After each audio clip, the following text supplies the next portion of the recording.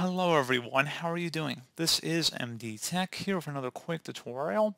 In today's tutorial, I'm going to show you guys how to resolve the OneDrive error code 0x8004de40 that you're experiencing on your Windows 10 or Windows 11 computer.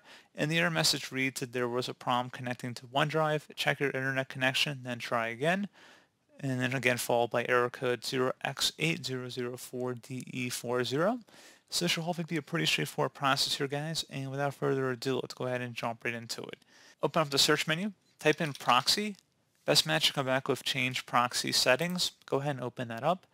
Versus automatically detect settings, make sure that is toggled to the on position, meaning that a proxy server connection is turned off or disabled if this is turned on. So make sure you have that turned on here. Something else I recommend taking a look in as well. Close out of here and open up the search menu. Type in CMD. Best match should come back with command prompt. Right click on it and select run as administrator. If you receive a user account control prompt, select yes. And now into this command prompt window, type in ipconfig space /flush DNS. Flush DNS should all be one word attached to that / out front. Hit enter on the keyboard. Should come back a Windows IP configuration successfully flushed to the DNS resolver cache. Now you want to type in netsh space winsock, WINSOCK, space reset. Again, exactly how you see it on my screen. Hit enter. Should come back with successfully reset the winsock catalog. You must restart the computer in order to complete the reset. Proceed to close out of here and restart your computer.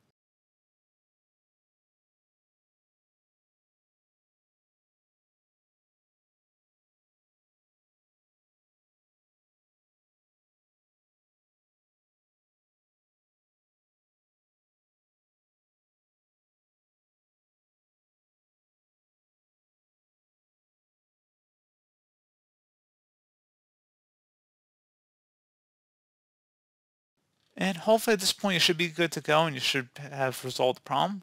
One final thing we can try here as well is actually resetting the OneDrive application. So if all else has failed, we can try to reset it. So open up the search menu.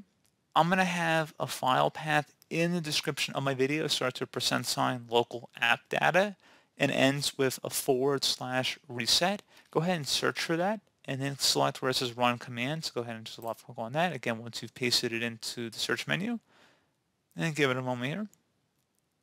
And you should have successfully reset the OneDrive application at this point. So pretty straightforward process, and then you just go ahead and actually open it up. You can see it's down in our system tray here. You just sign back in, and you should be good to go. So pretty straightforward process. I do hope I was able to help you out, and I do look forward to catching you all in the next tutorial. Goodbye.